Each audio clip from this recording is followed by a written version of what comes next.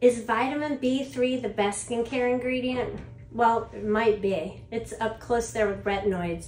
Niacinamide plays a role in almost every different cellular process in your skin, which is why it's so important. So for example, it plays a role in making pigment. That's why you'll see it in skin lightening creams such as Isden Meliclear, because it helps prevent your skin making pigment.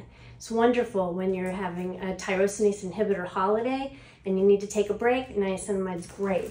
It's also found in treatment sunscreens such as the Pavice, which has a lot of different things in it to lighten the skin. One of them is niacinamide. You also see it in sunscreens like UV Clear.